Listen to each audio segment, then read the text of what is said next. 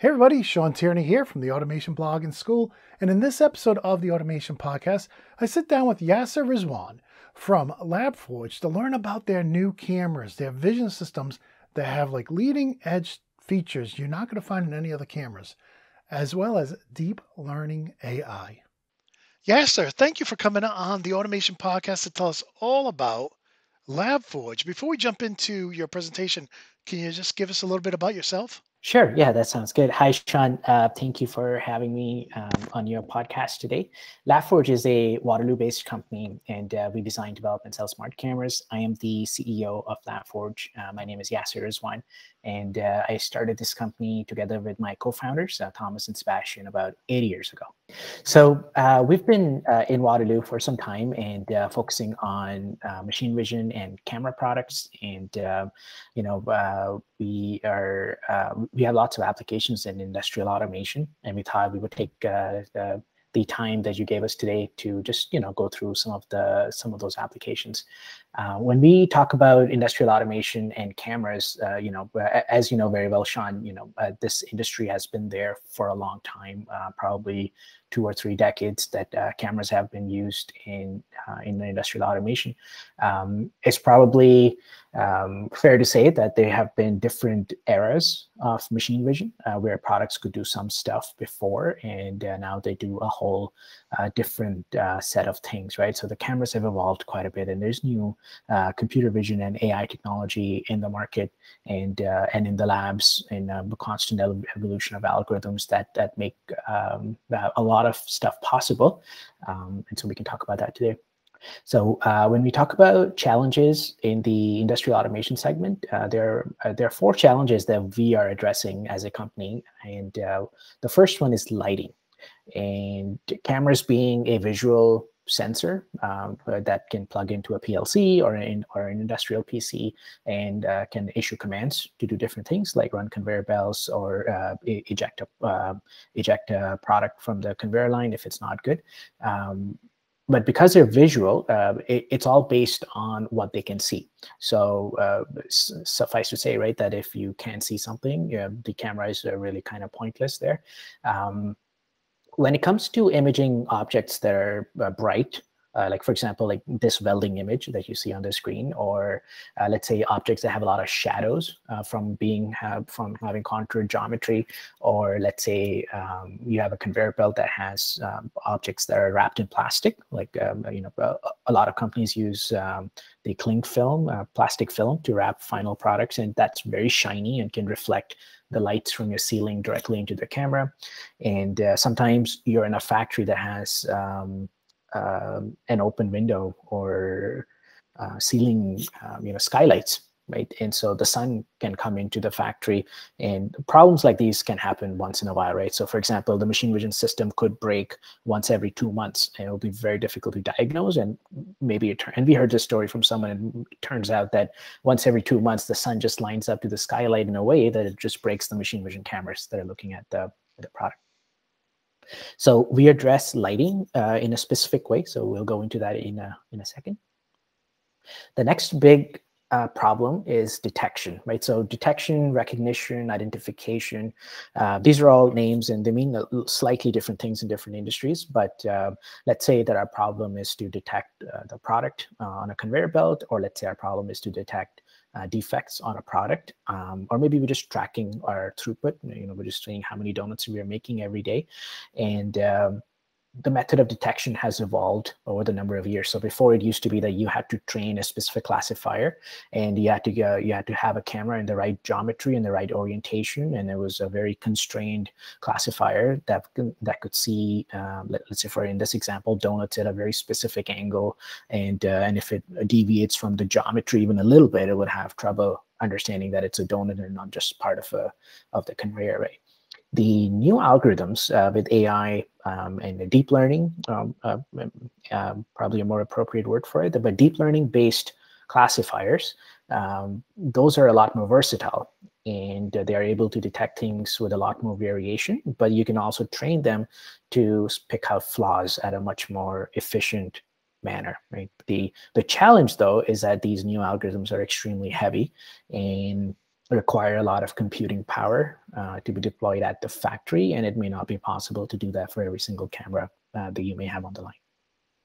The next challenge is localization, and this happens for fixed robotic arms as well as for AGVs or AMRs, like UGVs and AMRs, so like unmanned guided vehicles, autonomous mobile robots, even the robotic arms. The challenge here is that, do we really know the exact position we are at relative to the world? And what do we do if we don't know that position, right? So for example, your encoders can only do so much, and let's say you have a robotic arm and it's on some sort of conveyor, right? So it's moving, and the conveyor could have some backlash. So while your robotic arm may have really good encoders, and you could derive the position of the end effector by doing some kinematic math, I think is the word. But if there's any backlash in any of the gears on, let's say, the conveyor belt or something that's moving that arm, then that becomes a very tough problem. But it is something that is well within the purview of computer vision to be able to find out where you are relative to the world. And then the last challenge that we are addressing is mapping. Okay, so let's say we figured out where our robot is, and we've, almost sort of, right? And then we've kind of figured out what we want to detect, and we figured out a lighting problem. Mapping is the other big thing that we want to do, is basically find a 3D geometry, or find the actual locations of all these different products around us. And maybe if it's a moving robot, maybe we want to find where the obstacles are so that the UGV or the AMR can guide its way through the factory. Maybe it's carrying a bumper of a car from one part of the factory to the other. But then there could also be other challenges. For example, for an end effector, maybe on an automotive plant, maybe it just wants to map how well the part of the subframe of the car is placed in front of it, so that it can accurately bring in the windshield and sort of install the windshield right on the car. Right, that is a very good mapping challenge. Is let's map where this car is, where's the socket that the robot has to put this windshield into. So some possible solutions to all four of these things is that, yes, we can always increase the horsepower on the industrial computer to run the complex algorithms. The number two would be, can we shift some of the front-end computer vision processing to the cameras themselves? Or number three would be, can we shift all the processing to individual cameras to solve some of these challenges?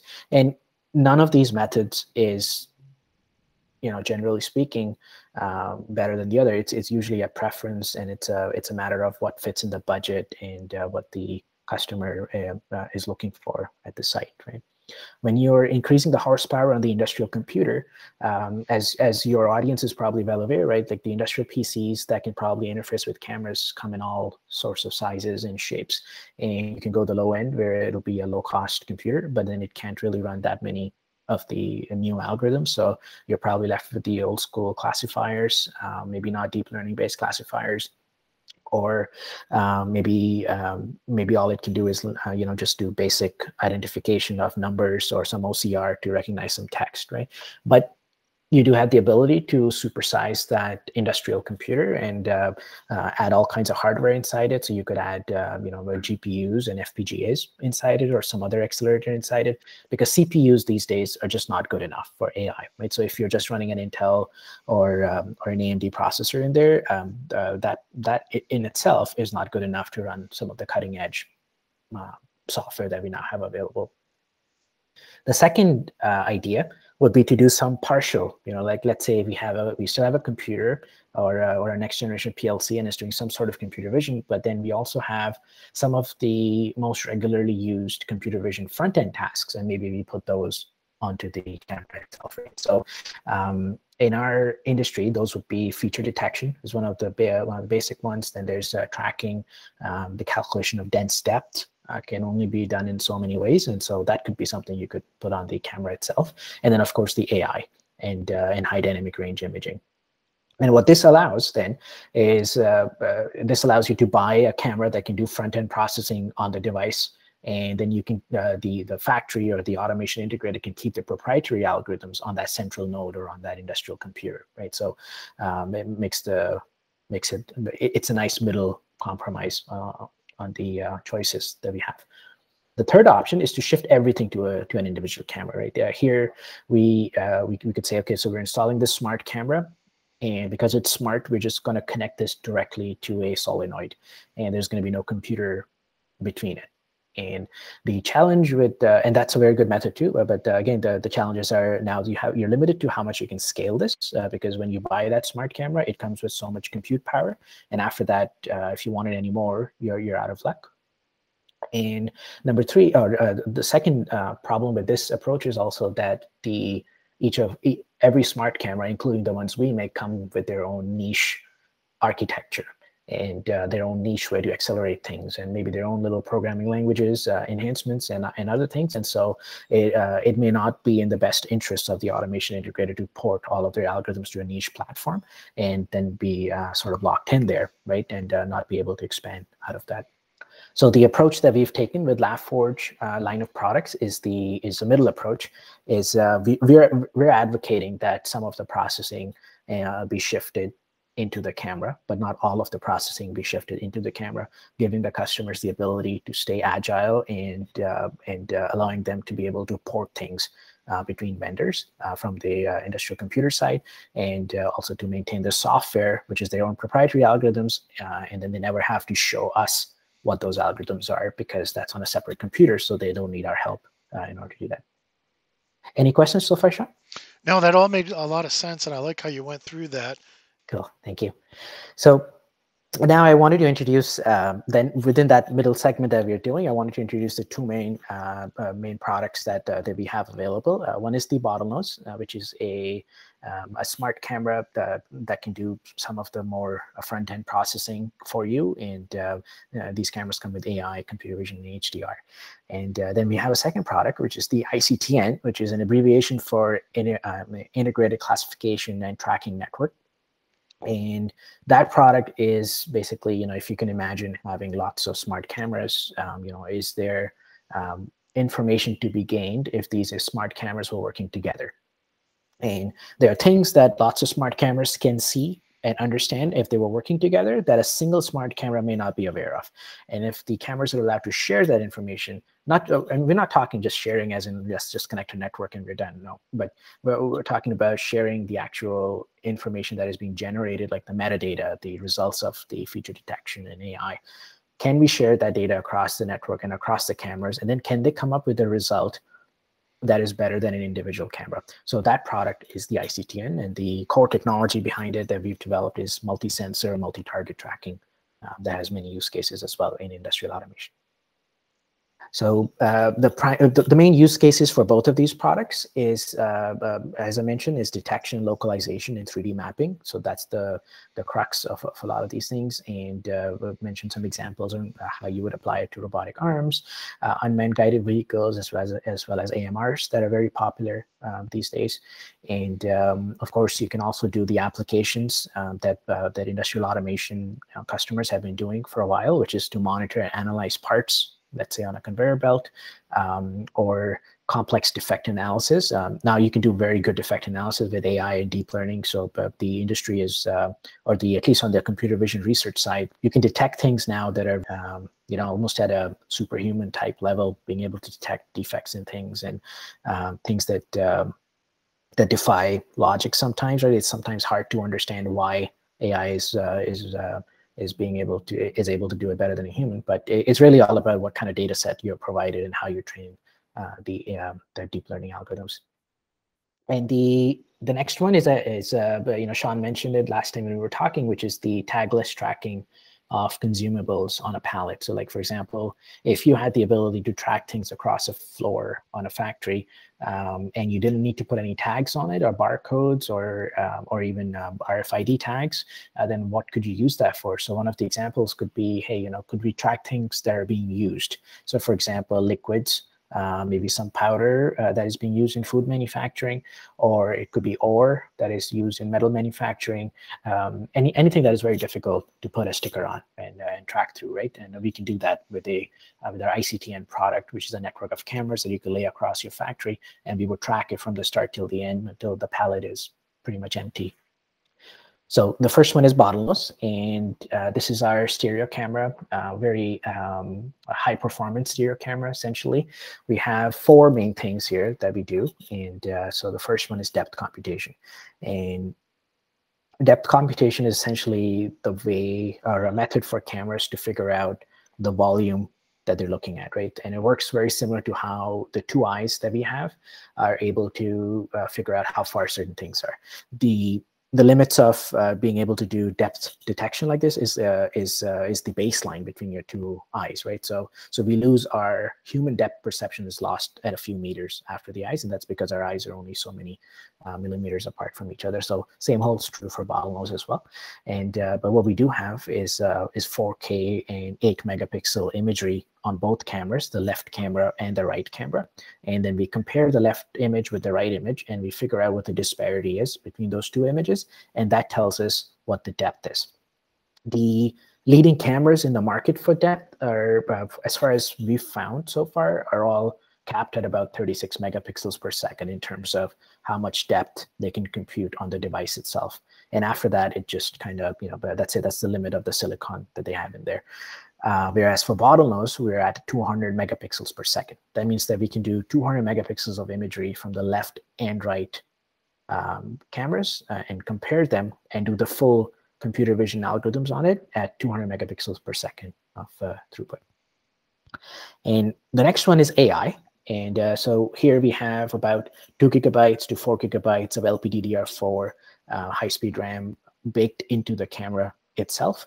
And we have about 2.5 teraops of processing power. And the great thing here is that compared to other smart cameras in the market, this one doesn't force you to quantize or prune or compress your neural network. And so quantization, pruning, and compression is a method to reduce, like, let's say, 150 megabyte network, deep learning network into 4 megabytes. And that allows you to run the algorithms on a resource-constrained smart cameras. Whereas in bottlenose, we haven't really put that restriction on the customer, so they could run a full scale without compressing it, a full scale neural network directly onto the camera. And for that, you need a lot of RAM, and so that's why we've provided the LPDDR4 at 2 gigabytes or 4 gigabytes together with the compute and also the ability for the 2.5 teraops of compute power to talk to the RAM in a very high speed back and forth way, because they have to exchange a lot of data when they're trying to detect what's in the image. All right, I got a couple questions here. I think we're all familiar with DDR memory. What's LPDDR? Oh, LP is low power. And okay. yeah, low power DDR is very pervasive and pretty much everywhere. Even you have it on your desk right now on your cell phone. Okay. Yeah. And then the, I think most of us have heard of teraflops before. So explain TOPS again a little bit. Sure. Yeah, TOPS is, as you mentioned, it's a close cousin of teraflops. Mm-hmm. So teraops is basically tera operations per second. Okay. Whereas teraflops is tera floating point operations per second. Okay. Right. So yeah, and usually computers, you can use teraflops or teraops depending on what your base computation bit width is, I think, if I'm using the correct width. So if you're an 8-bit machine or a 16 or a floating point machine, then you can use teraflops. Yeah. Here we have a combination. Okay. So for example, the AI is actually being done partly in full floating points, mm-hmm. whereas I believe the depth computation is being done in integer land. So then using teraops across is okay. Makes sense. And then we also have the ISP. So ISP is the image signal processor. And so that's also an industry term. All the machine vision cameras that you would buy off the shelf with GigE interfaces all have ISPs. Most of them actually have ISPs on them. All that means is that it's a dedicated part of the processor that's included on the cameras that is whose task is to grab the image and pipe it across something else.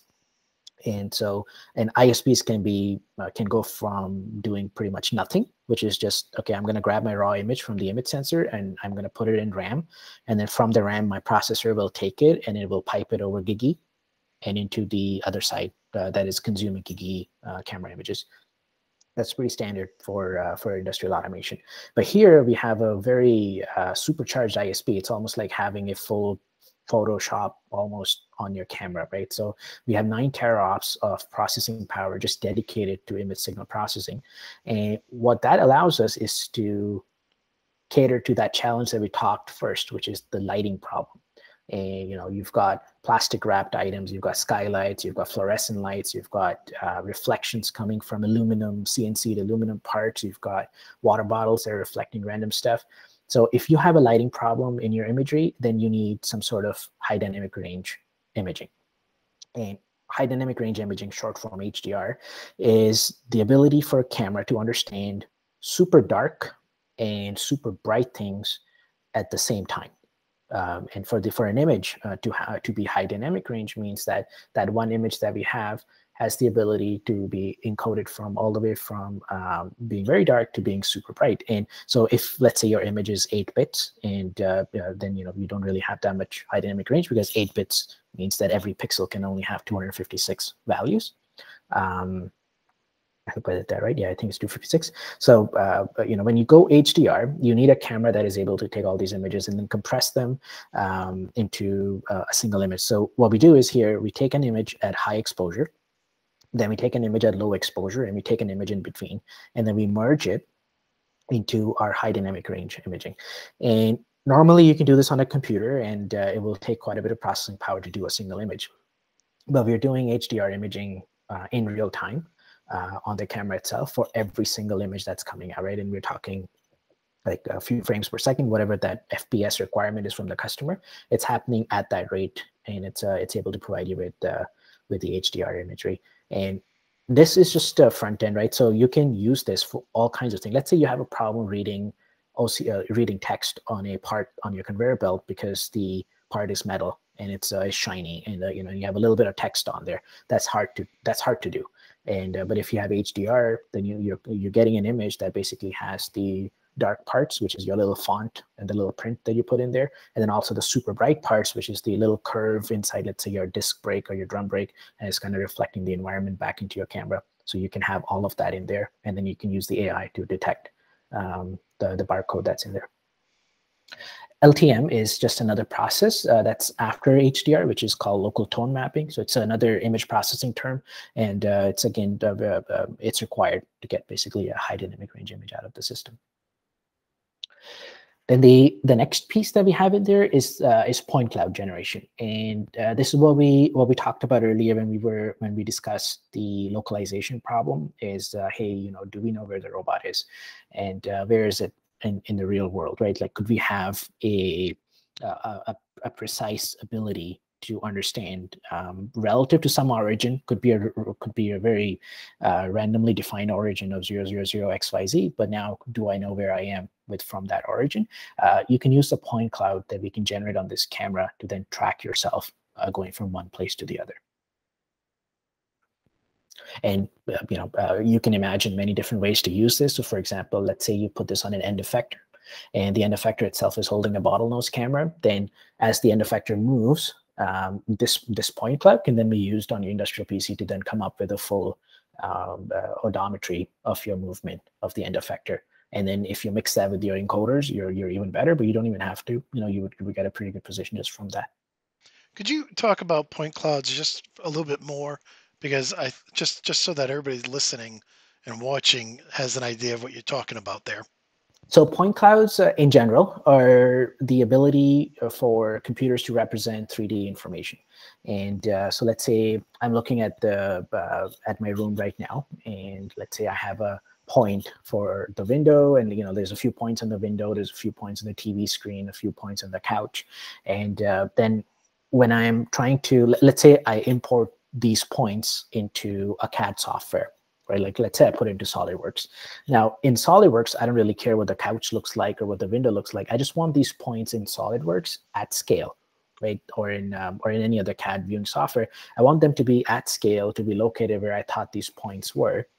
And when I rotate it around, I sort of see basically the geometry of my room, and I can measure things on them, right? And the representation, the 3D representation doesn't have any surfaces. So normally, like let's say you model something and you're drawing a CAD model of it, you would have surfaces and there would be a full dense information about it. Point clouds is a way to get that same 3D information, but in a sparse way. So only the important points have their 3D information.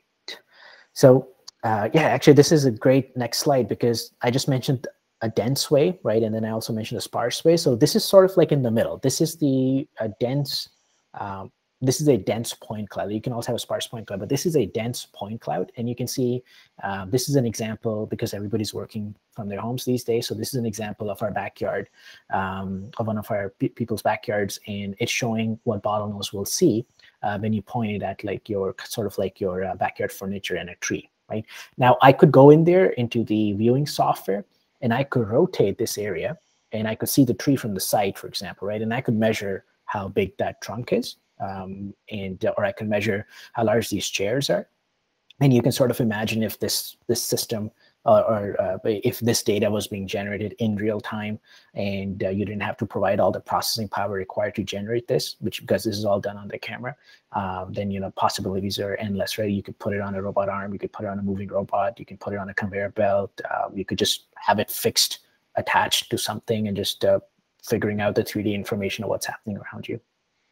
Another industry that uses this, which I think your users might be familiar with, is the 3D scanning industry.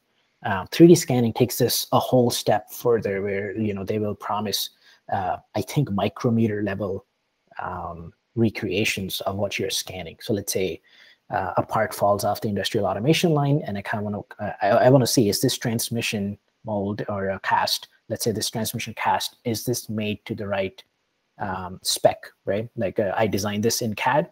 Does this cast look like what I designed in CAD? Then you would use a 3D scanner to basically scan that whole thing, then feed it back into your CAD software to figure out if the as-built is as good as the other one. Now, bottlenose doesn't do that because that is a separate industry on itself, like the 3D scanning industry. And those cameras are extremely expensive. They are pretty much 1 or 2 orders of magnitude more expensive than a bottlenose. And they're not meant to be used for production, right? You're doing one-off non-destructive testing. So it's a different use case. The bottlenose you can put on a production line.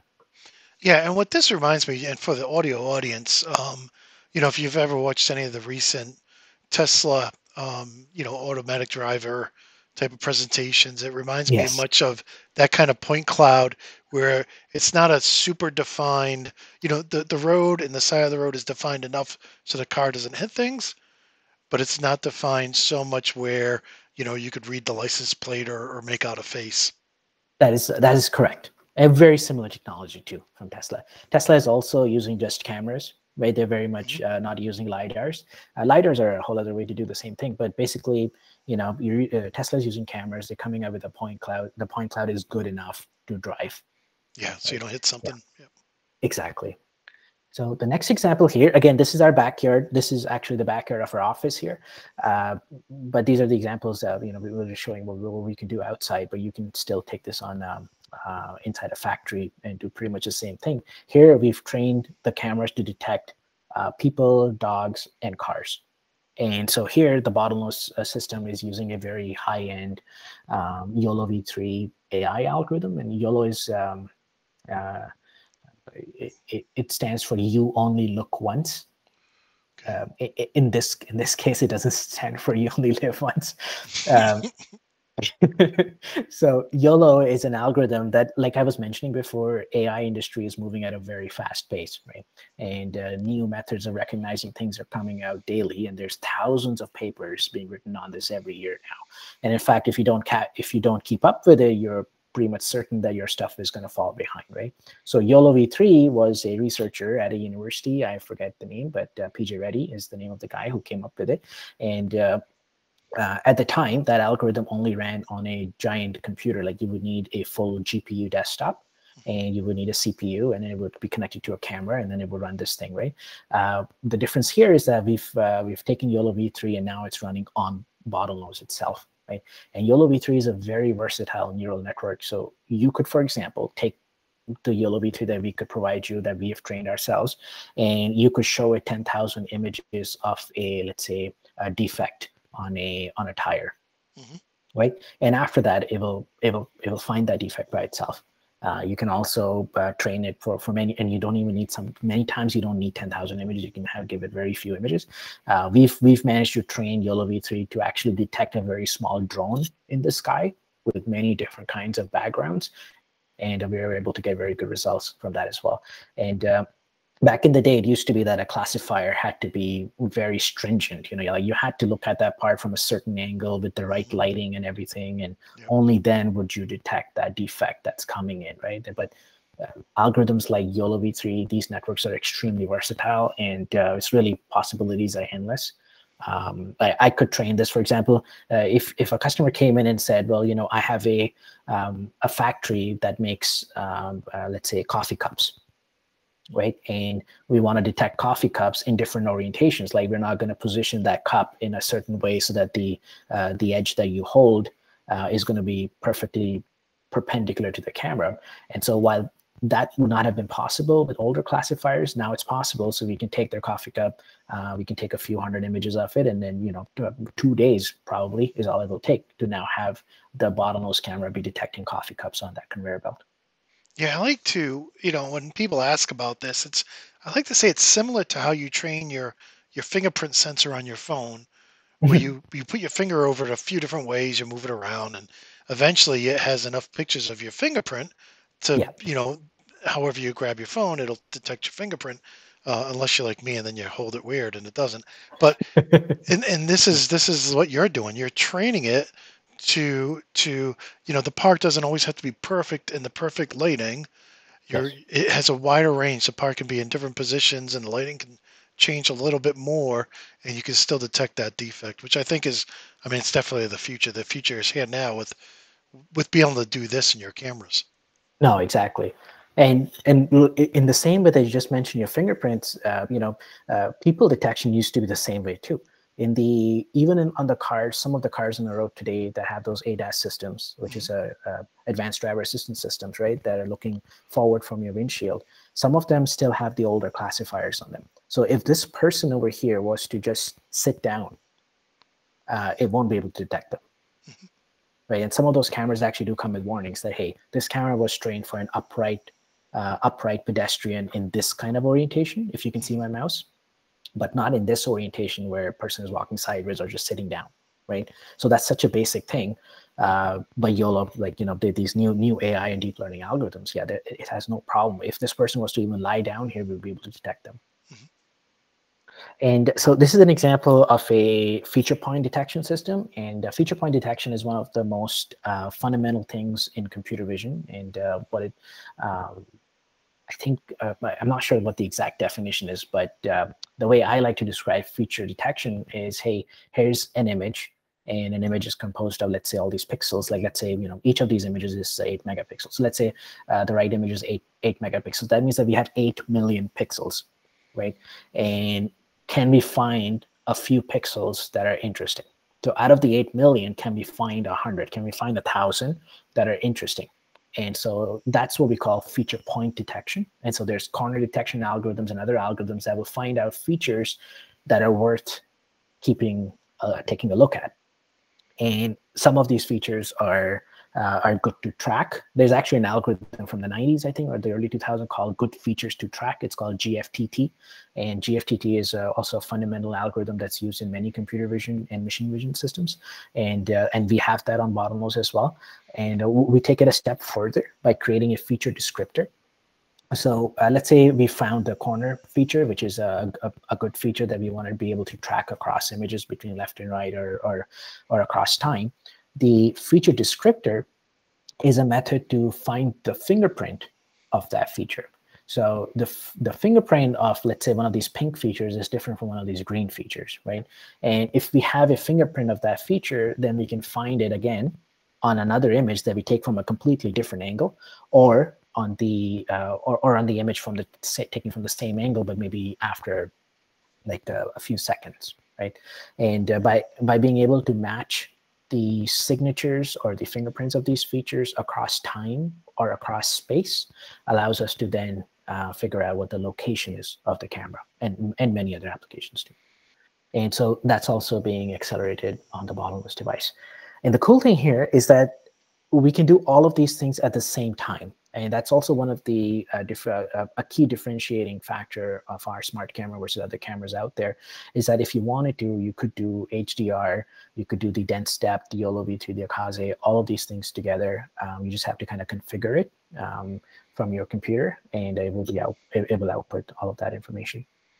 We also have on the bottlenose device itself, it's a stereo camera, so the two image sensors that we have are both time synchronized to real time, and in between we have an inertial measurement unit, and that IMU has gyroscopes, accelerometers on it, and so those are also time stamped in real time with the images that we're taking, and that data together is again very useful for modern machine vision and robotic systems.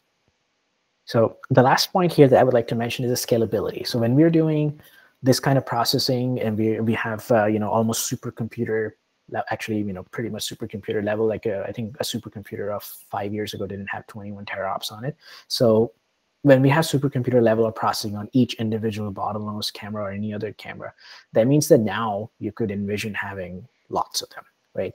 And just because you have 6 cameras or 20 or 100 cameras in your factory doesn't mean now you need 20 or 100 computers in order to work with it. And that used to be a very big limiting factor, right? Because the cameras are cheap, but when you add a computer to it and you add everything else around it, the infrastructure, IT has to get involved. There's Ethernet lines everywhere, and before you know it, you have a large cluster or a server rack somewhere running your computer vision system. Now you don't need a lot of that, right? So just because you have 6 cameras doesn't mean that the central computer has to be scaled up by 6 times. I mean, you're always free to do that if you wanted to run really, really high-end algorithms, but you don't have to, right? You could run it on anything, really. So that takes us to the integration question. And so how do we connect bottlenose to, let's say, something that we can find on the factory floor, right? Mm-hmm. And because you can use our API that we provide, and you can ask the camera to do many different things. We also have a web-based GUI, so you can log into the camera and you'll get an HMI sort of interface where you can set it to do different things. But let's say you do all of that. Now, what do we connect it to, right? And that really depends on what you've asked the camera to do. The most basic connection could be what we talked about earlier, which was point number 3. You could just remove the computers and everything else completely. You could connect this and ignore the Ethernet line on it, and you could connect it to a 2-channel digital I/O, for example, and just connect that directly into one of the terminal blocks on the PLCs. Okay. And then you can ask the camera to send out a signal on the digital I/O depending on a certain condition that it may see. And so let's say you train the camera to detect a fault, or if you train the camera to detect a problem, then as soon as the camera sees that, it will be able to put one of these digital outputs to a high or a low condition, depending on what you want it. And then you can connect this directly to your terminal block. And from there, you can use an actuator or a drive to turn a servo motor, whatever you want to do after, right? Okay, yep. But now let's say that you want to do something more advanced, right? And you want to take advantage of the dense depth and the feature points and all of this, but you also want to do some post-processing. And you have a certain algorithm in mind that's proprietary to you as the automation integrator or as the company, and maybe that is your secret sauce and how you're able to build that product so nice and so fast. Mm-hmm. Then you may want to go the Ethernet route.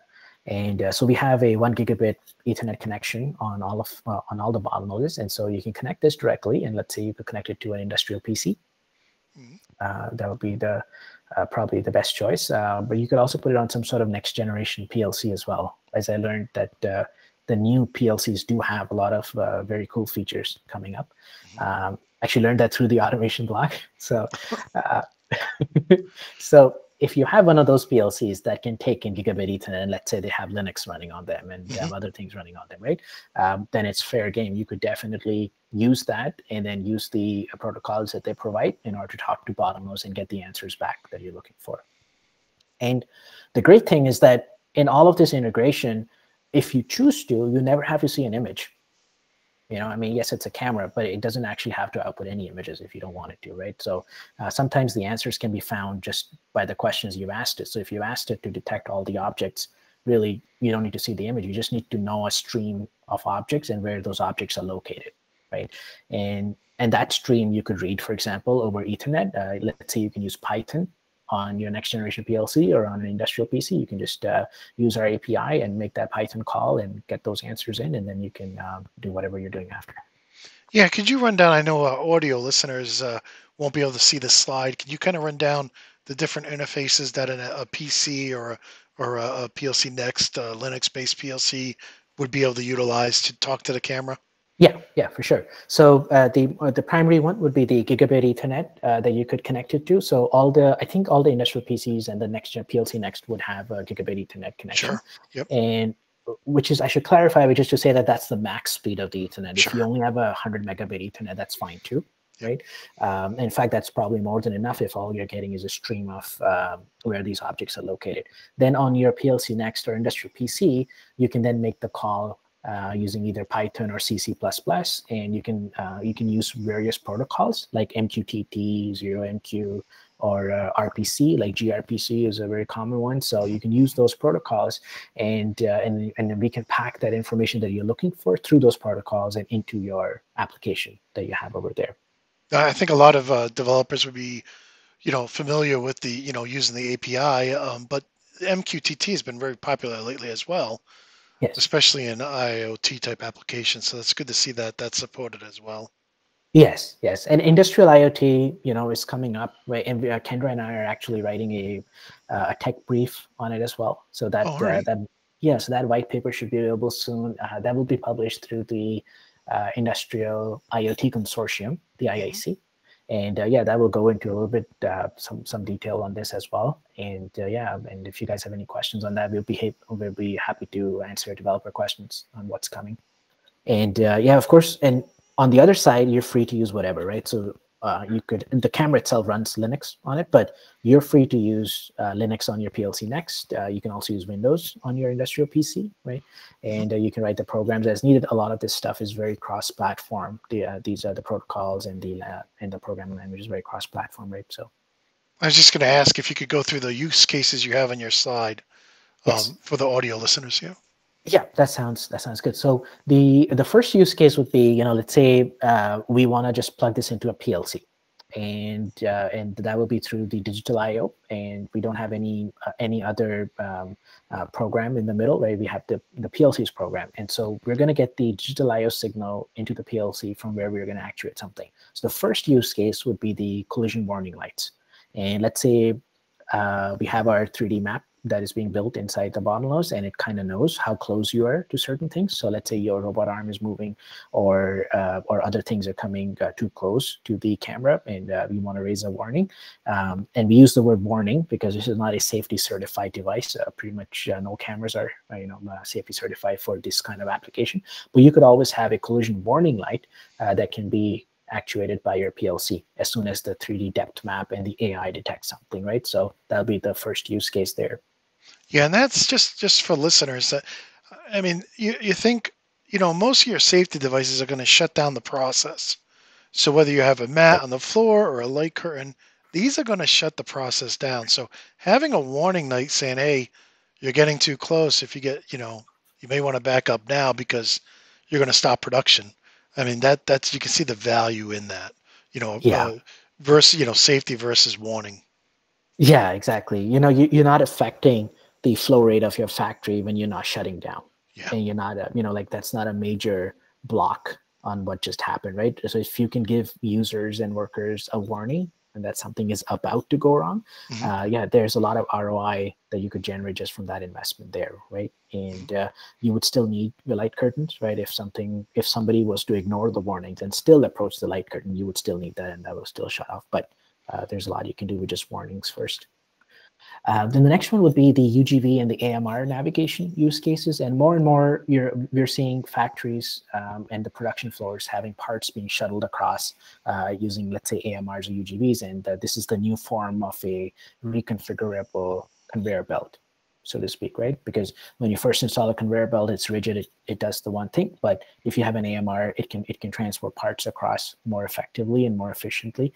And all AMRs and UGVs, and they do require some way of navigation.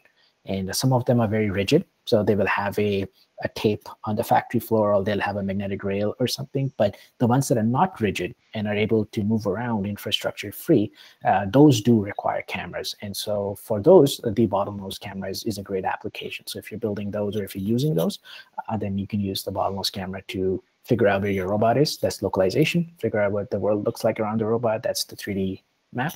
And then figure out what you may not want to hit, or maybe some things that you want to go over. That's the AI piece of it. Could you talk a little bit about, because I know a lot of the real-time location systems, they use either RFID or Bluetooth or Wi-Fi. This differs from that in a sense, or could you explain how that may be more advantageous to use cameras than those other systems? Yeah, absolutely. Actually, I do have a section on that. Okay. Actually, that is the next slide. Yeah, that's a very, very timely question there, Sean. So as I mentioned at the very beginning, right, we have the bottlenose product, and then we also have the product that is the network of these cameras.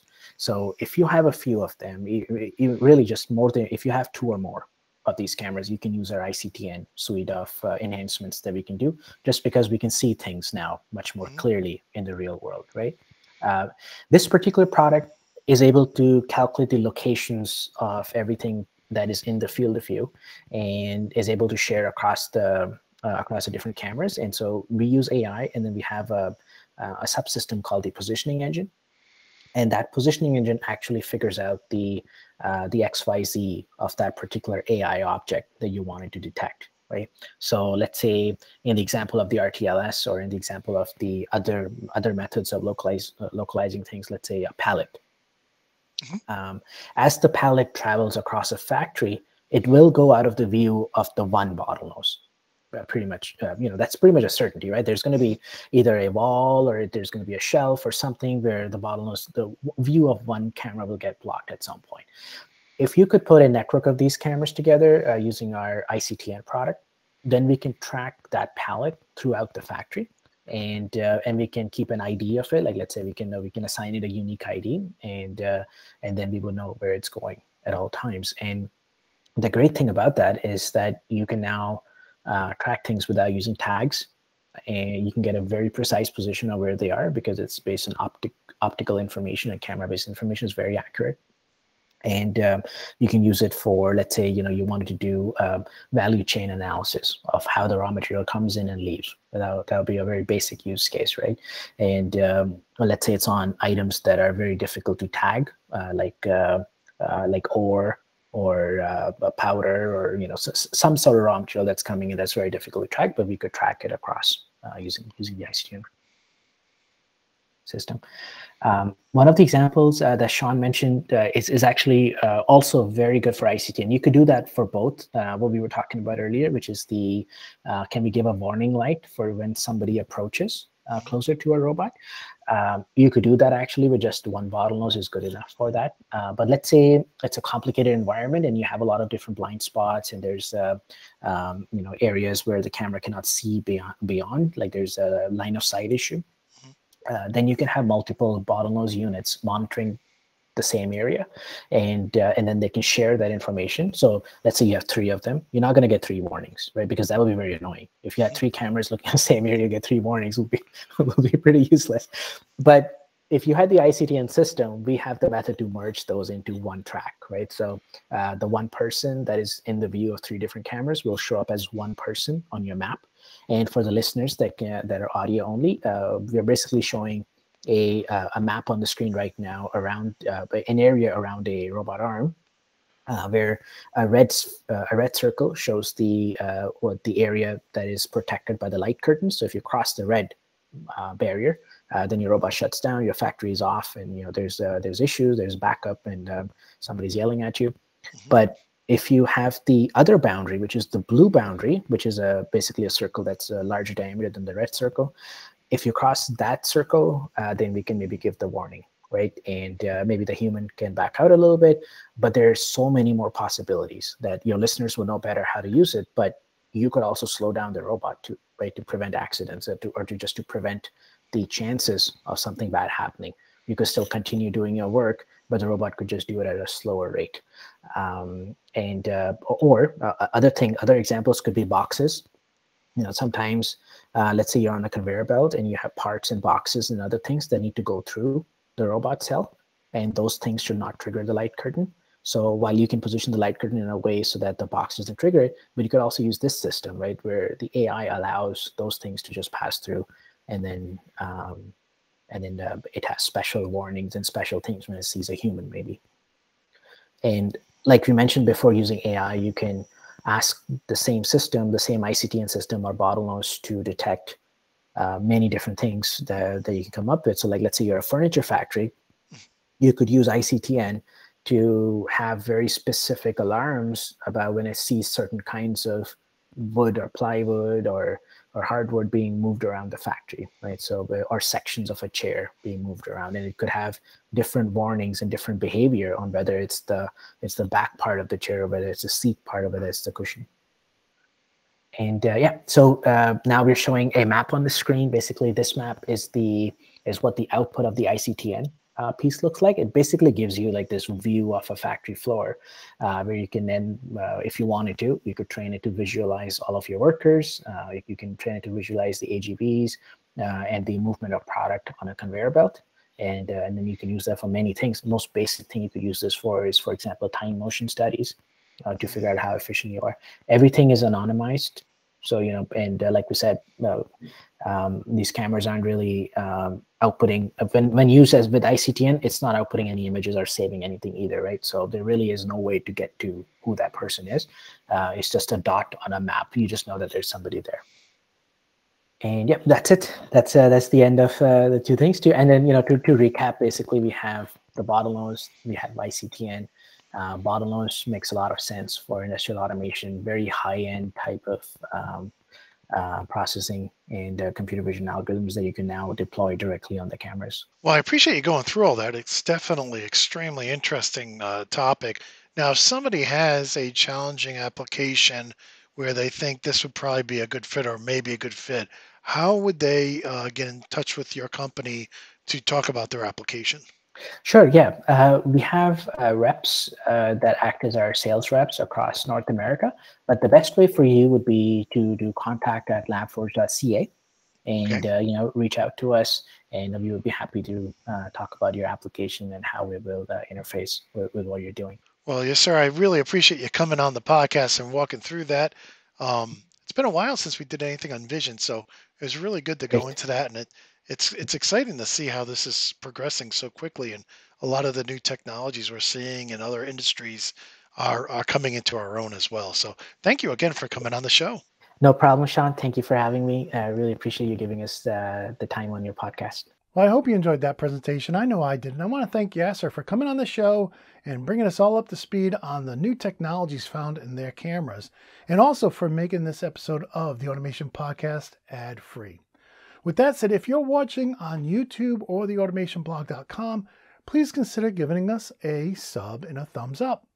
And if you're listening to the audio-only edition on iTunes or Google or Spotify or Pandora or TuneIn or iHeartRadio or somewhere else, please consider giving us a 5-star review and subscribing, because that really helps us reach more listeners as well as more presenters. And I do want to thank those of you who already have done so. Really appreciate it. That said, that's the end of this episode of the Automation Podcast. If you want to follow me or get in touch with me, you can do so over at automation.locals.com. And with that, I want to wish you all a very safe, happy, and healthy week. And until next time, my friends, peace.